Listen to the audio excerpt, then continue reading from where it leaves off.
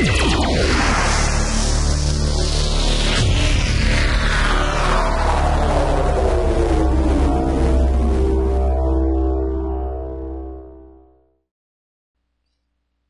everyone, this is Neolantis coming at you from BlackberryOS.com, doing a quick how-to video on how to back up your BlackBerry using the desktop manager. First thing you want to do is make sure that your device is plugged in using the USB port. It's best to use a high-speed USB port, but from what I've seen, normally it works in any one. Next thing you're going to do is open up your desktop manager. From the main menu, you're going to choose Backup and Restore. You're going to click on Backup.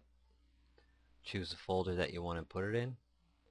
Choose the name that you want to use. I usually keep the default name, which is Backup, and whatever the date that you're doing it on. That way you can tell them all apart. As you can see, I have quite a few in there.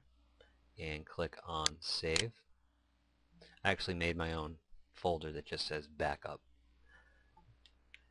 I'm going to go through that, let it do its transfer.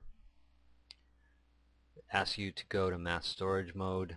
I've seen some people say yes works and some people say no works. So for the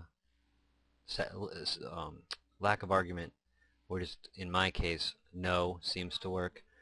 With 4.7 software using the BlackBerry Storm, I noticed that with the BlackBerry Storm using 5.0 software, yes usually works.